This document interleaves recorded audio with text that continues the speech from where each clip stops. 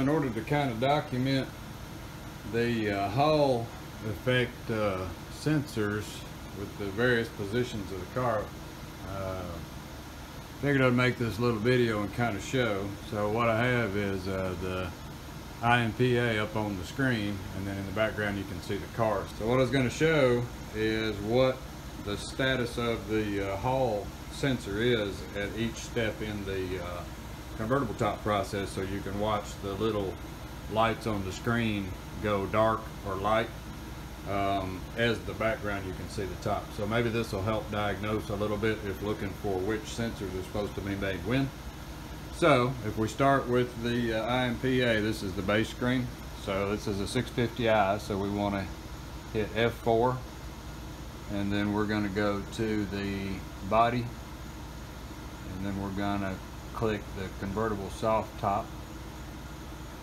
Click. And it's going to give an error saying that the language doesn't match. And then the next step is to go to F5, which is your status, and then F1, which is going to show our Hall sensors. So here with the car, with the top fully open, so it's down in the compartment, and I have the windows up, that we can watch these sensors. Now the side windows, they don't have a Hall sensor on them. The body module knows whether or not they're up and down. So if the body module gives the okay that those windows are down, then it also will start the process. So we already know just from past experiments that this one right in the bottom here, that's that back window. So what I'll do is cycle that back window. You can see right now with the window up, the dot is not lit. But if I go in here and cycle the window, just hit the button, and when I lower the window, you'll see when it gets to the bottom that the dot turns black. And so that would be step one for the car, is to make sure that that dot turns black before it's going to initiate the cycle. So what I'll do now is just go ahead and get in the car, leave the screen up so you can see the computer screen, and then you can watch all of these dots light up and unlight. There'll be Hall sensors for the latches on top.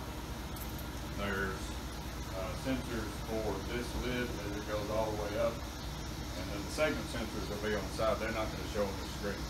So let me go ahead and get in the car. I'll raise the back window back up, and we'll start it just like we have everything at the up position, and then we can watch the top close, and you can watch the Hall sensors turn on and off. And you'll get an idea of which one's doing what.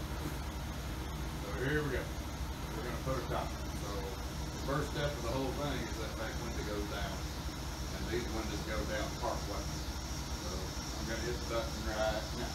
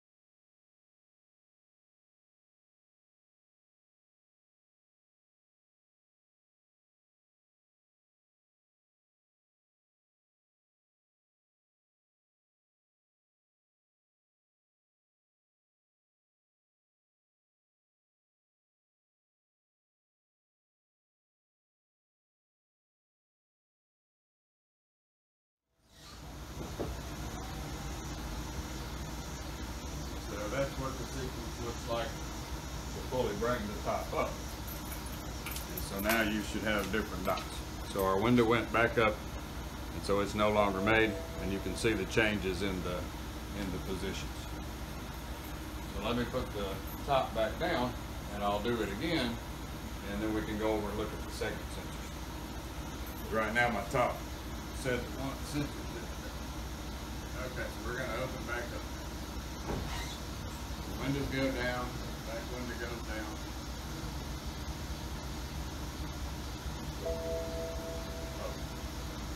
Back window didn't go down.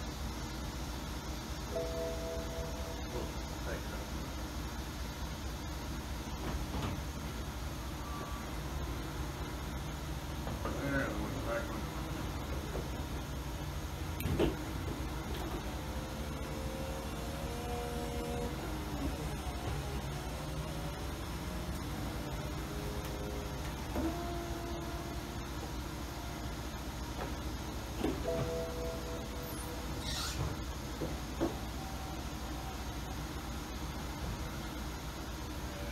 we go. So that completed our cycle.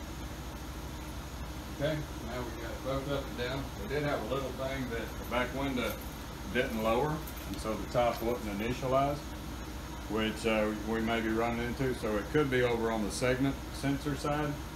So we'll flip over there and just check that one out. So let's go over to this screen. So these are all the hall sensors. Now we got an idea of what's doing what. So now let's go over here to the segment sensors. So now with the top fully back, you're at 7 and 7, and you're reading these readouts on the screen. And so when I do this same function, we're going to see those segment sensors move. Okay, so here we go. We're going to close the top.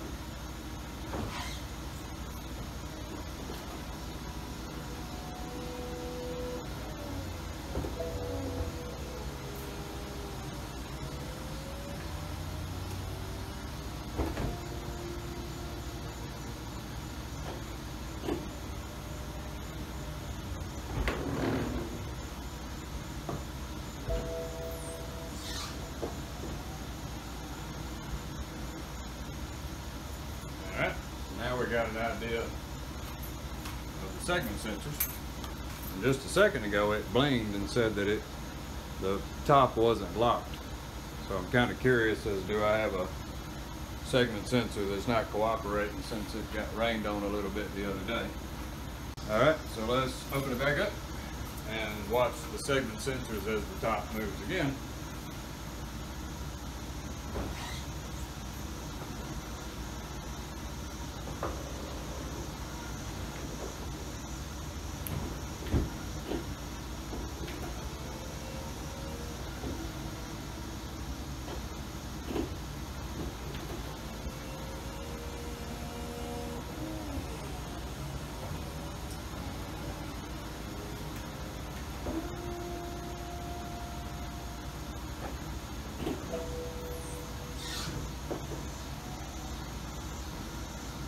Completed the move. Well, that one sounded a little odd. I'll look on the video and see what it was doing. But that's basically what the sensors look like. We'll look at one more screen. And just see what this third screen is. And I'll cycle this again and we'll see what it does.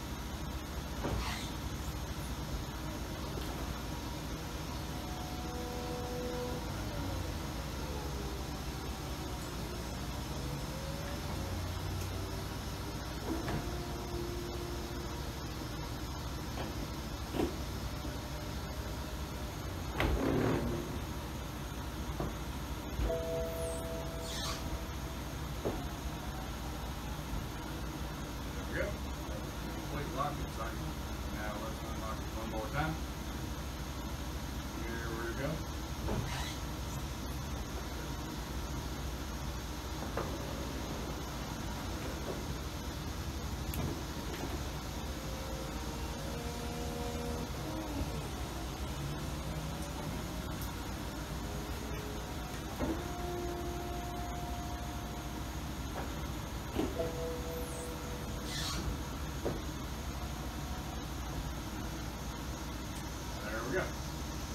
Alright, so that should be all the sequences of the convertible top.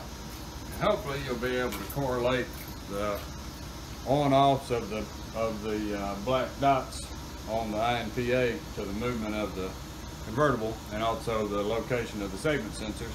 And that'll help you to diagnose which may or may not be making, or when it's supposed to be making. You can manually move the top to repeat the sequence that it does automatically, moving each step, and just make sure each of those sensors are picking up. Well, I hope that helps someone, and as always, thanks for watching.